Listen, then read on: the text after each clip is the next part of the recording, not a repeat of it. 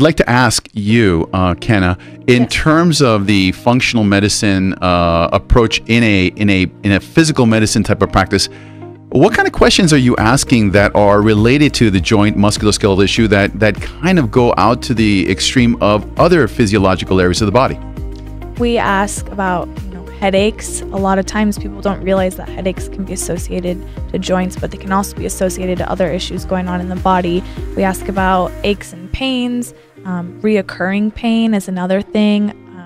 Like arthritis, a lot of people have it in their hands and their knees, things like that. We really want to know the specific joints. We want to know how long it's been going on. We want to know if your mother had it, if your father had it, if family history. Okay. Yes, definitely. It's a huge part of it, and most people don't realize that. They just kind of brush off family history most of the time, I realize. They think that... Well, let me interject there, because one of the things is that the number one thing that determines your predisposition for arthritis, genetics.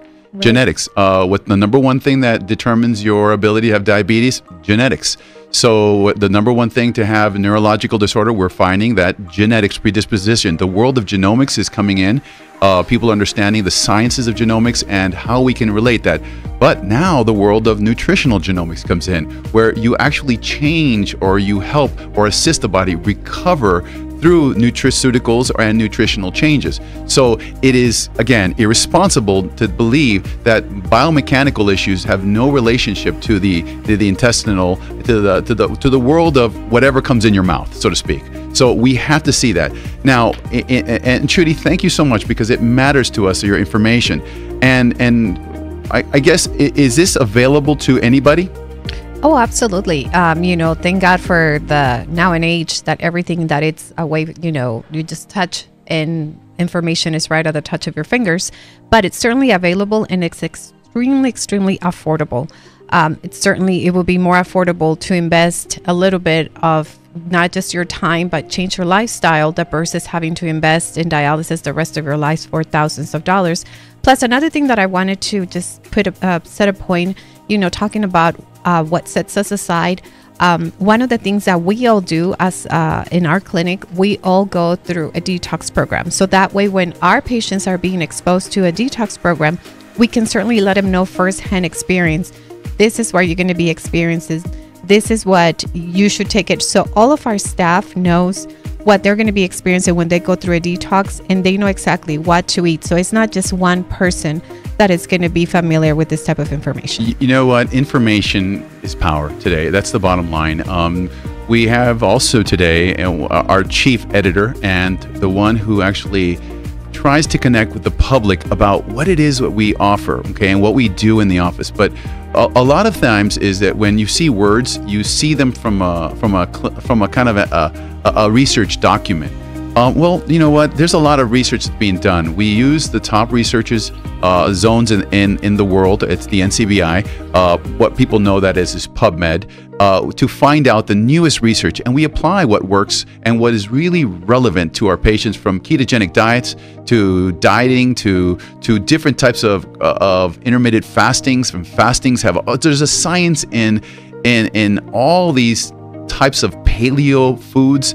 So there's a lot of confusion, and there's a lot of misinformation. Let's not say that every report that gets out there, one report says one thing, one weeds out the other thing. But we're connected with a lot of really, really great researchers at the University of Texas, and along researchers that we use at the National University of Health Sciences, where these researchers are actually finding out what actually works around the world, and actually seeing what actually holds up. Through these studies, through retrograde studies or anterograde studies, forward assessment studies or meta studies, we can actually assess in. We have here Astrid, who actually handles a lot of those things. And what we do is we teach people. Tell us a little bit about what you do, and in terms of the research that you find. All right. Well, as you mentioned, information is very important. Like, just the more you know, the more you know, the more you know what's important to learn. And as the chief editor, my purpose, my main purpose is to really help educate people on a variety of health issues, pretty much within the scope of chiropractic care. My purpose is really to to write and curate articles and publish these articles so that patients, so that the people that have health issues like neck pain, like back pain, sciatica, and pretty much anything associated with inflammation, since inflammation is kind of the big topic here right now, and because just learning and knowing is very, very important. And if I may, one of the things that I've noticed is that when you write something, one of the things, just like a refinery, it starts out with a crude, right? What we got to do is that crude is useless in cars. We have to distill the information, okay?